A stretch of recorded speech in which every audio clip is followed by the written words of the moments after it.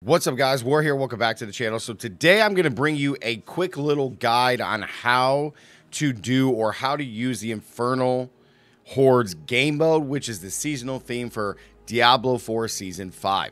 Now, before we get into how to kind of operate it, first let's get into how to actually access the Infernal Horde game mode itself. So you can access the mode in World Tier 3 and 4, okay?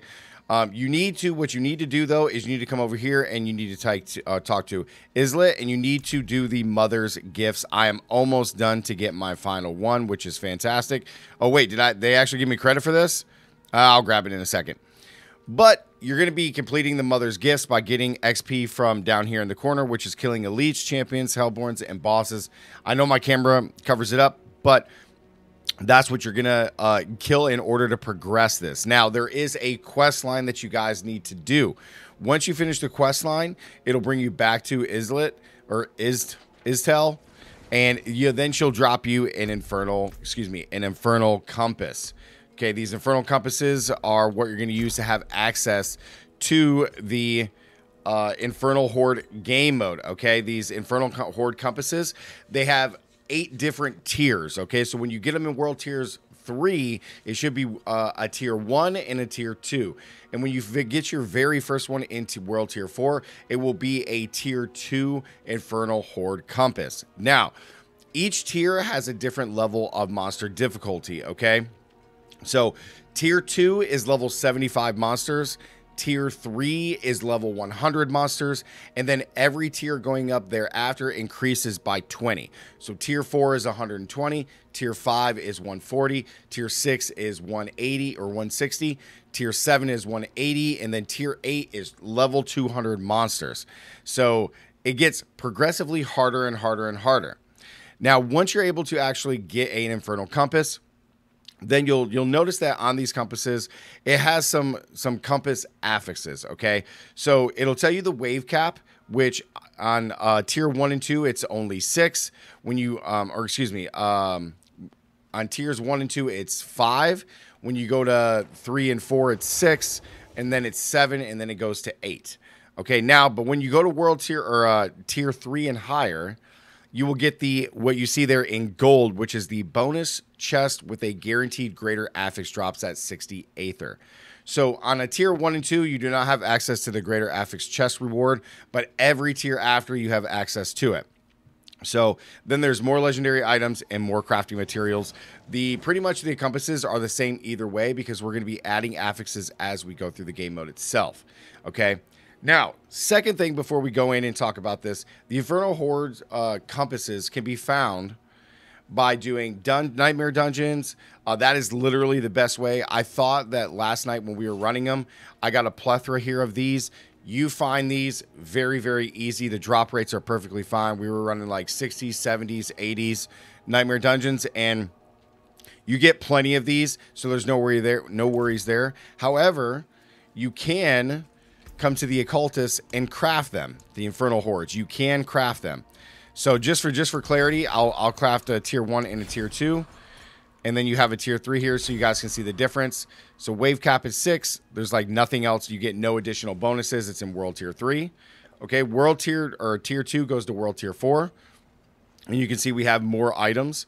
And then same thing here at Tier 3 is when you can get the bonus chest, right? And then we go to Tier 4. Now, you can craft these here, but in order to craft these, you need to finish the story quest line, which I have a whole nother video about if you guys are interested on how to do that. But you can come here and craft these. It costs sigils plus Forgotten Souls, sigil powder and Forgotten Souls. Super easy, no big deal there. Now, when it comes to these, I think it's cool that you can craft them. I think that's fantastic, okay? It's a very, very cool thing. But then there's upgrading. So we can take the Abyssal Scrolls here, and you get these from opening your rewards chest at the end of the Infernal Horde game mode. And it's very cool. You get so many of these, it's kind of silly how many you actually get. But this is to upgrade Infernal Compass to the next tier. So let's say I had a bunch of these level 1s. I can just right-click on the Abyssal Scroll, left-click, and now it's a Tier 2, Tier 3, Tier 4. And you see it goes up to Wave Cap 7, which this one's a Wave Cap 6. And then you can keep going to 5, etc. So it shows that the amount of revives, and it shows the actual monster level, which is really cool. So these are 120s. I'm going to actually, for the purposes of the video, I'll just stay at tier 4 just so you guys can see it. But yeah, you get plenty of these. So if you have a bunch of old ones, you could just upgrade them. No big deal. And again, you can come in here and you can just salvage these things as well. It's not a big deal whatsoever. And you get back sigil powder. You lose the forgotten souls that it took to actually craft these, so keep that in mind. But it's very few, and you find so many souls, so it's not a big deal at all. So that's how you gain access to the Infernal Horde game mode, and then how you can get Infernal Horde compasses and how to craft them. So once you have your Infernal Horde compass, all we're going to do is right-click this. This is going to act just like a Nightmare dungeon. Activate the Onslaught. Boom. It's going to bring it to you here in the Infernal Hordes. We're going to go do this dungeon. And I'm just going to take you through it because I'm going to have a whole nother video on the best, like, affixes to add in between each wave. So that way you guys can kind of have a way to maximize your Aether, because I've been farming these like absolute crazy. So when you first get in here, you're just going to run up. Make sure you have everything. Make sure you have your potions popped, all that good stuff. And then we're just going to run up here to the Aether Fiend, and we're going to start the dungeon. So each wave, we got 6 waves, and each wave is 1 minute long. They are 1 minute long, so you want to kill as many things as possible. Now, when you see these little fire things come up, you want to get over here and activate them and kill the monsters that spawn out of those. Same thing when these aetheric masses spawn, you need to kill those immediately. Kill those as fast as possible, because they're considered events, and the more events that you can do, the more monsters that you can spawn. Therefore, the more Aether that you can get. Soul Spires, you want to be inside the red circle, and you want to kill monsters as you are inside of it to trigger it, so that way you finish it. Aether. Remember, make sure you guys have your pet with you so they pick up all the additional stuff. Pop these. Boom. Easy peasy. And then at the end, you just want to kill the rest of the monsters. When the timer goes away, that's when the monsters will stop spawning, or additional monsters, and then we're at the end of the round. So in between each wave, that is 1 minute long, you have unlimited time here. So you don't advance the game mode until you go to until you select one of these like affixes to be added on here. You can also press tab and see the additional affixes that you've put on here in each round. So if you need to like change a skill, pop a new potion, equip a new item, etc., then you can do that. Now, at the end of each round, you get a choice for 3 of these different affixes that you can add. There's always going to be a negative plus a positive in some way. So for example, masses that you saw me do, it's unavoidable damage. Wave start, it spawns them. Exalted, normal monsters deal increased damage, but killing them spawns Aether events 50% faster. And then Soul Spires, that red circle, drains health, but I get +2 Aether. So I'm going to break down a whole nother video on the best ones to pick. But essentially what you're going to do is you're going to pick one of these. I'm going to pick this because I want more Aether. And now we're going to start wave 2. So you see it's 1 minute long. And again, we're just going to kill all the monsters. It's endless wave. We're going to go do Soul Spire. It takes ×2 the monsters to defeat, but boom, now I got ×2 Aether, which is great. We'll teleport over, save Soul Spire again.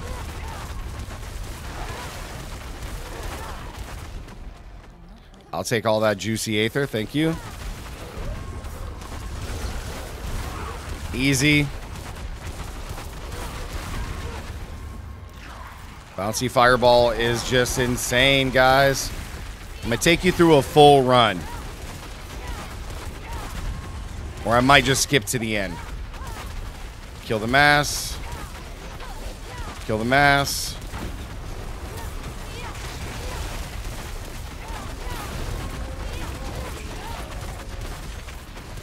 God, Bouncy Fireball is so good for this. Boom. Finished it. Grab all of our stuff.